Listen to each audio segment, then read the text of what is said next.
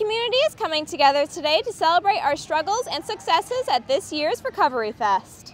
I think that this event is a day of resilience and hope. Whether you're in recovery or a supporter of someone in recovery or just in our community, bettering our neighborhoods, improving our lives, improving our community, and improving our world apply to all of us. And the sooner we can make it less about ourselves, the more involved we can be with others. I think it's a day that also maybe, I hope, gives hope to other people that are not yet in recovery but want to be or need to be, that they can see all the other people who are successful in their recovery and how good life is. And it also, again, demonstrates all the great partnerships in this community. There's a lot of great organizations here that are supporting the Recovery Fest and the Blue Water Recovery Outreach Center. So we're happy to be here today.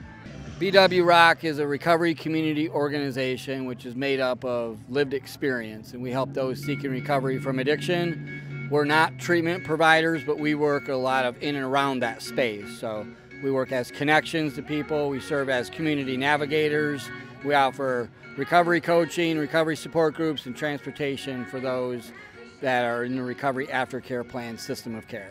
Sometimes people, they kind of want to be in recovery, but they don't probably want to call us just yet. And so they can go there, they can talk to people, and they can help support them to make the connection with either us or any treatment provider in our community or whatever they might need. And so I think that might be less scary for some people. It's an easier way to start the process. And of course, once they get into recovery, they offer a lot of other, like, I don't even think you talked about the socialization and different like social activities and things like that are alcohol-free and drug-free.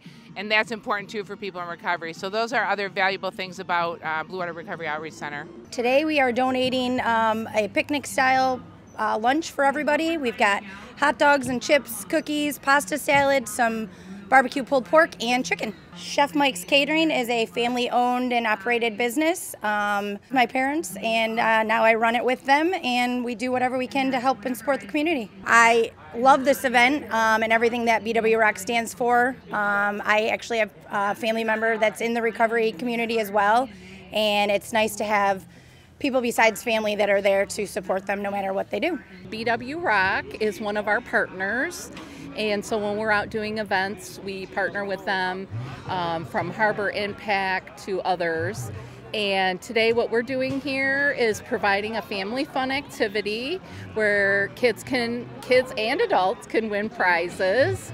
And then, of course, the biggest thing is providing our programs and services.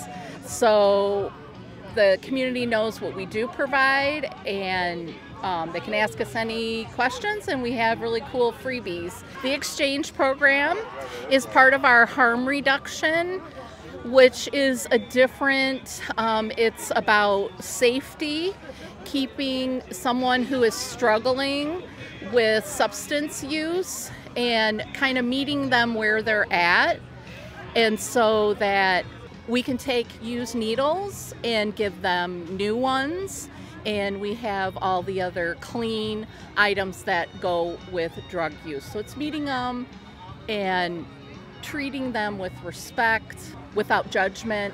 Thank you to the Blue Water Recovery and Outreach Center for making these resources available to our community. For Them Coast TV, I'm Melissa Painter.